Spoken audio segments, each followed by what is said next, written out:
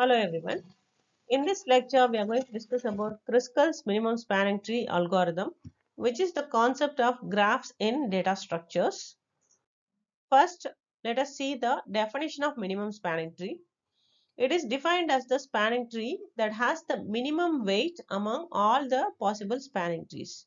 Basically, we construct a spanning tree from a graph. For one graph, we can have many possible spanning trees. So, among all the possible spanning trees, the tree which is having the minimum weight is considered as the minimum spanning tree. In short, we call it as MST.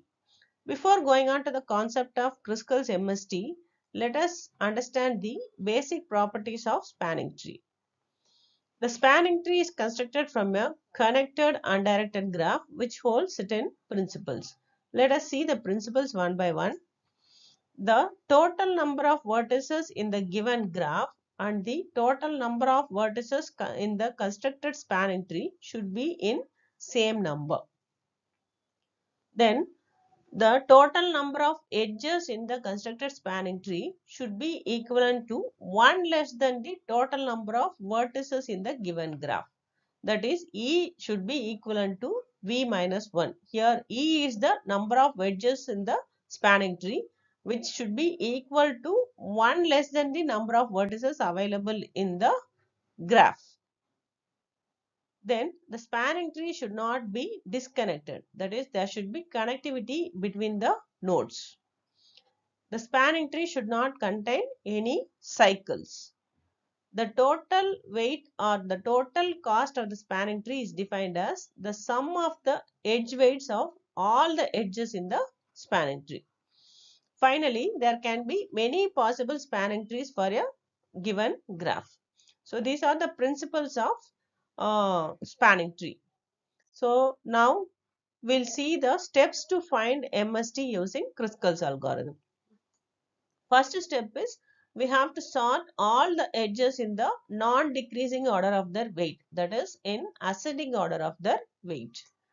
After sorting, we have to pick the smallest edge. Obviously, the first one will be the smallest edge because we have arranged all the edges in ascending order.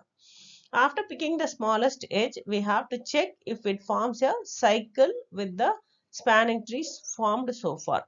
If it is not forming any cycles, then we can consider that edge and we can include it in the spanning tree. Otherwise, we have to discard it. If it forms any cycle, we should discard that particular edge. Then we have to repeat this step 2 until there are V minus 1 edges in the spanning tree, because our final spanning tree should have the V minus 1 edges of the graph. So we have to repeat this step 2 until we have this criteria. So these are the 3 steps to find the MST using Kruskal's algorithm. The Kruskal's algorithm basically uses the greedy approach. Why? Because it picks the smallest weightage which will not form any cycle in the MST constructed so far. Now let us discuss the concept of Kruskal's MST using an example. So consider this graph. Here it contains totally 9 vertices and 14 edges. So the circled ones are called as vertices and the lines are called as edges. So we have 0 to 8, 9 vertices and 14 edges. Our final spanning tree should have 9 minus 1, that is V minus 1 edges, that is 8 edges. So first step is, according to our algorithm, we have to arrange the edges in the ascending order. So according to the weights, we have to arrange it in the ascending order. So this is illustrated in this table. So we have arranged all the weights of the graph in ascending order. So if it is duplicated, we make it 2 times. If it occurs 2 times. So for each weight, we have source and destination. So if we consider the weight 1, you can see here the source is considered as 7 and the destination is considered as 6, and then we have 2 times here. So if we consider this, the source will be 8 and the destination will be 2 as mentioned here. And if we consider this weight, the source is 6 and the destination is 5. Similarly for 4 also it occurs 2 times here. So if we consider this 4, the source is 0 and the destination is 1. And if we consider this 4, the source is considered as 2 and the destination is 5. So like this, for remaining weights also we have to frame the source and destination. So by using this table only, we have to construct the spanning tree. So first, according to our algorithm, we have arranged it in the ascending order. The second step is we have to pick the smallest edge. So initially, which is the smallest edge? The one which is in the first row, that is weight 1. So pick that edge. So pick the edge 7, 6, that is with source 7 and destination 6, and then we have to include it in the spanning tree. So since this is an initial edge, it won't form any cycle, so we are including it.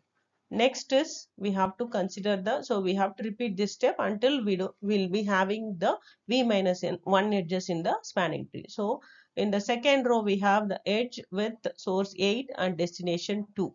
So let us see whether it is forming any cycle. It won't form any cycle. So pick the edge 8, 2, and we are adding it to the spanning tree with the weight 2. It is not forming any cycle, so we are just including it. So next in the third row we have 6, 5. So we'll add 1, 5 to 6 and attach it with the weight 2. So it won't form any cycle. We'll see in the next step. So pick the edge 6, 5. So we are adding it here with the weight 2 and it is not forming any cycle. So we are just including it. Next we have the edge with source 0 and destination 1. So it will also not form any cycle. So we have to include this to the existing spanning tree. So pick the edge 0, 1, add it. So it is added here with the weight 4. It is not creating any cycle. So we are including it. Next in the order we have the edge with source 2 and destination 5. So already we have 2 here and 5 here. We have to draw a line here. So it is not forming any cycle. We have to check. So pick the edge and then connect it. So we have connected 2 and 5 with the weight 4. It is not creating any cycle here. So we are including it as it is. Next in the order we have 8 and 6. So here we have 8 and 6. If we connect this, we will be forming a cycle. So since it is forming cycle, 8, 6 is forming cycle, we have to discard it and then we have to move to the next row, that is source 2 and destination 3. Check whether it is forming any cycle. So 2 and 3 with the weight 7. This one. It is not forming any cycle. So we are including it. Next we have source 7 and destination 8. So we have 7 here and 8 here. If we connect these two, it will form a cycle like this. So what we have to do? We have to discard it. So next in the row we have 0, 7. So pick the edge 0, 7, check whether it is forming any cycle. So 0 and 7 connected with the weight 8. It is not forming any cycle. So we are including it. Next in the row we have 1 and 2. Source is 1 and destination is 2. So here 1, 2. If we connect this, it will form a cycle like this. So it will form a cycle. So what we have to do? We have to discard it. So next in the row we have 3 and 4. Source is 3 and destination is 4.